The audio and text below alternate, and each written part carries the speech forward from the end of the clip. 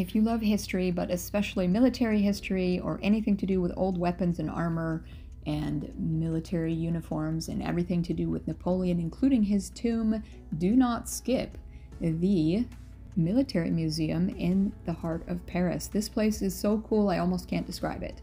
We spent most of a day here. There are like 500,000 things to see. It is a vast collection. It's the third largest collection of old weapons and armor in the world. One of the best collections in Europe, if not the world. Definitely worth a stop here. And I have an interesting Napoleon story to tell you here that we will come to shortly, but I'm going to just give you some backstory on this amazing place while we look at some of the photos I took as a tourist when we walked through it. This was originally an idea of Louis XIV. He wanted to create a building to honor the men who had served in France's military. It was called the Hôtel des Invalides. It was open to its first veterans in 1674. By 1715, there was a community of 4,000 people living inside the walls here. It included a barracks, a convent, a factory, a hospital, and a hospice. The first thing you'll see in the courtyard here is the artillery collection that spans 200 years.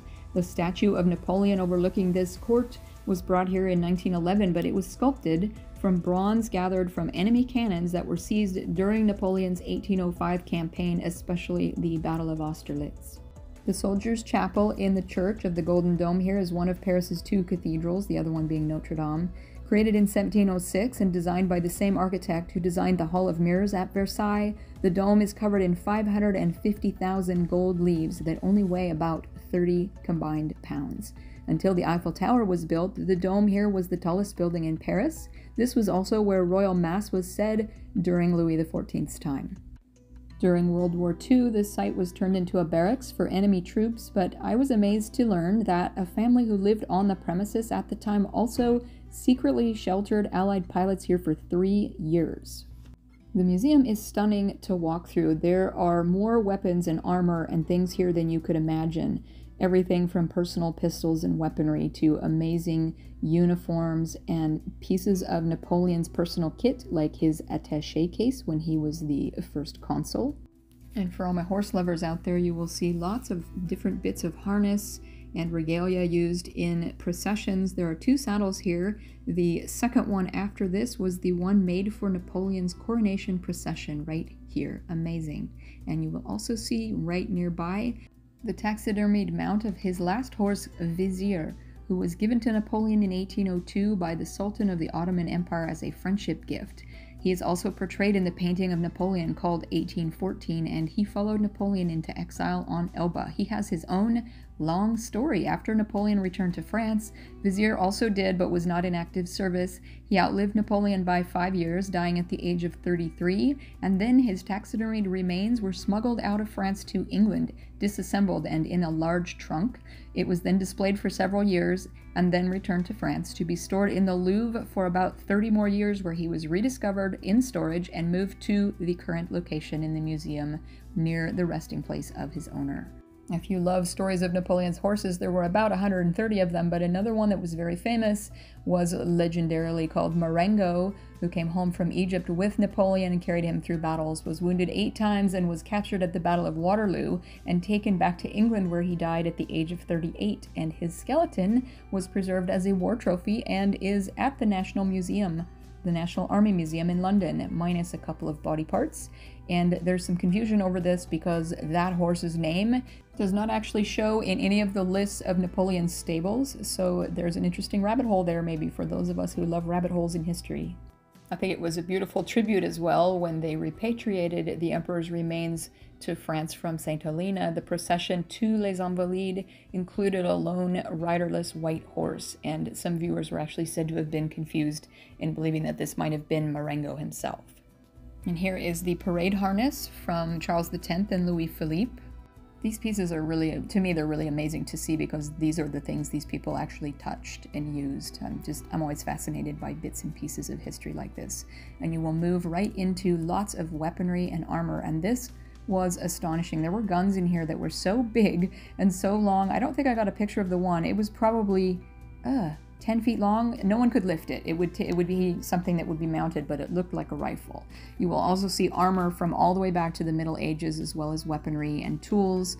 The workmanship on some of these armor pieces is just stunning. You can stand here all day and look at the metalworking on some of these details, and some of the crazy, the details on some of these helmets is freaky. There is also some mounted men where you can see the armor and the horse. You can see Francois Premier on his Grand Stallion, and look at the length of his legs. But there is a particular helmet that really stopped me cold. Here's this helmet is so strange. There's a face within the face. I couldn't quit staring at this thing. It was so creepy.